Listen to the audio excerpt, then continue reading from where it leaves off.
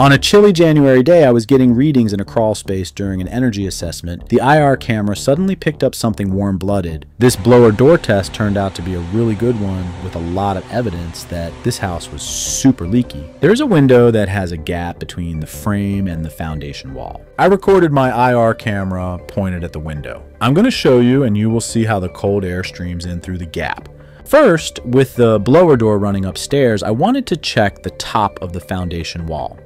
The actual name of the area that usually is very leaky with lots of cracks and holes is the rim joist. One thing I am always pointing out to people during energy audits is that insulation does not stop the flow of air, and today's blower door test is proving it. Back to the window. My thought process during this is that I expected to see the air coming through the gap around the window frame. What I was looking for is how much air leakage is coming through the window itself. I advised the homeowner that a little bit of caulking will really help here. Even though the window is older, it still seems to be performing just fine. And that is usually the case in most homes that I visit. So if seeing the air with the IR wasn't enough, I moved up close and captured the sound of the airflow. Next, I jumped over to the crawl space to take a few readings of the walls and check for air leakage. Crawl spaces always have something hiding in them. I have seen disconnected HVAC ducts, moisture problems, falling insulation, and signs of rodent activity. Today I was surprised to see this little sweetie wondering what I was doing. She was looking at me and wondering what was going on. Nobody has ever visited her here.